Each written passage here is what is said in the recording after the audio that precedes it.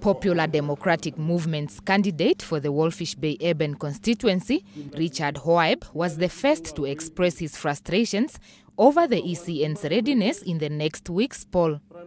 ECN was already aware that there is a by-election coming on the 5th of January, regardless of the fact that it was December holiday or so forth, or January. They were already aware, and provision was supposed to be made already in advance. Proper planning was already supposed to be made in advance.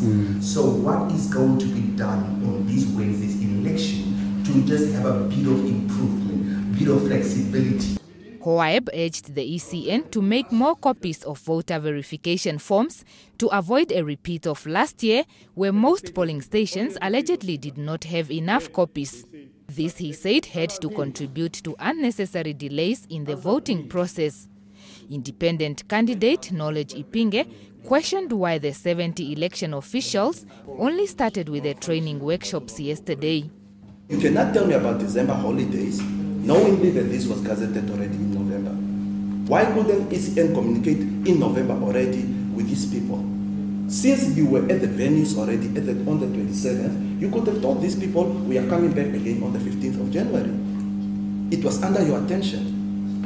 So sometimes it's just planning and communication that needs to be worked on.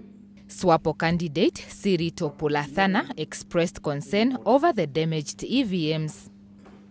You find like the EVM machine fell down, and then we have to wait for the technician, which now we don't know if you have only one, or sometimes they can even take 2 or 1 hour to arrive. ECN had this to say.